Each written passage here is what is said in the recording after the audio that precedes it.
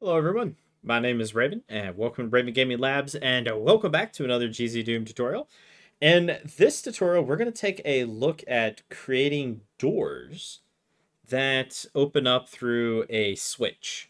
So, if you've played the original Doom or any game based on it really, you hit the switch and then the door in the vicinity opens, or maybe it reveals a secret area. There's a whole lot of stuff we can do. So the first thing I'm going to do, obviously, is I'm going to hit Control-Shift-D to bring up the Draw Rectangle mode. And I'm just going to throw in a doorway, much like how we've done in all of the other door tutorials. And then I'm just going to make... Okay, I did not want that there. I'm going to make me another hallway. Nice narrow hallway, actually. Okay, just going to have a lot of hallways around here. And... now what we need to do is we're going to set up our door kind of similar to how we usually do.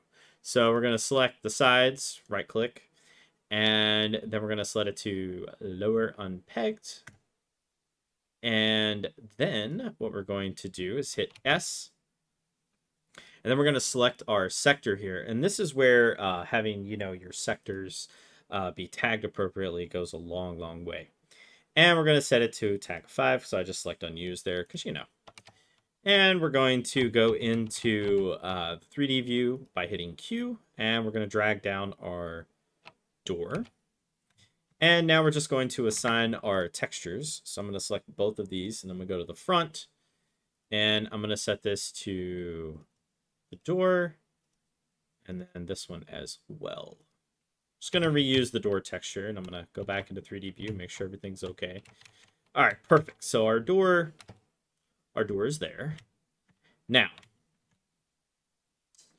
how do we do this? Because, obviously, right now, we don't have it set up like before. Now, this door is going to go up and stay up, but you could, have the door be open from the other side by just, selecting the door, or you could have another switch.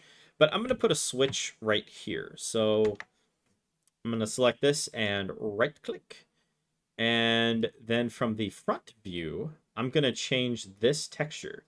So we can scroll down over here and we see switches, and we have a fairly decent wide variety. Now we could build like, a custom sector for the switch and all that good stuff.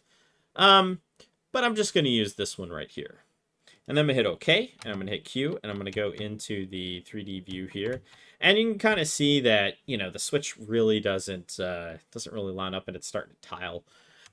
So I'm just gonna, while hovering over it, I'm just going to just move it over a little bit until it's kind of in the middle there. Okay, so now we have our texture set up. I'm gonna right click on the line def. I'm gonna go to properties, and then I'm gonna set our action to 202, which is door generic.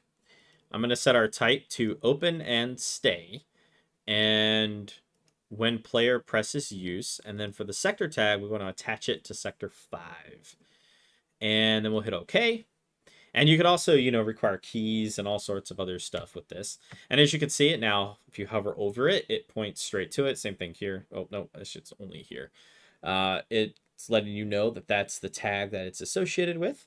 And now if we were to run this, and there are no errors, which is good.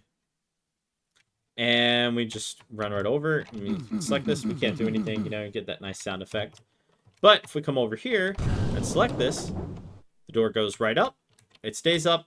And now we're in here. And that is how you create a door with, well, a switch. And there's, like I say, there's lots of different ways you can do it. You can have it, set into the wall.